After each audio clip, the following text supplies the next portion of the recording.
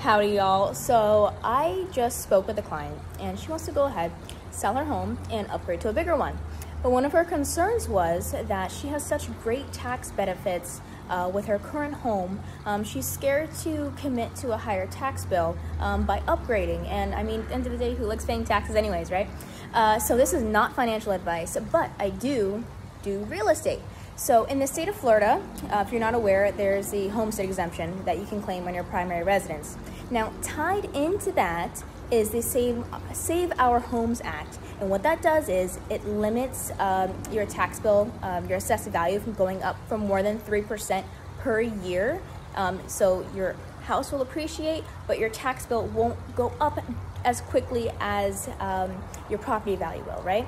But what a lot of people are not aware of is that Save Our Homes Act, there is also a portability aspect to that as well, meaning you can transfer some of those tax benefits to your new homesteaded property, your new primary residence, up to $500,000.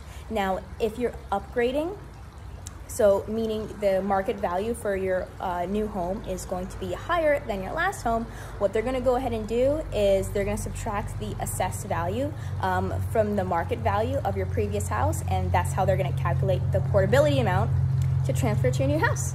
All right, so the more you know, and again, this is not financial advice, so go ahead, speak with an accountant to get the full details on your specific situation. And if you have any questions about real estate, I'm your girl. Oh, one last thing. So let's say you sold your home over the past couple years and you're waiting for the market to cool down like it is now, and you've been renting this whole time, keeping your eye out for that next home.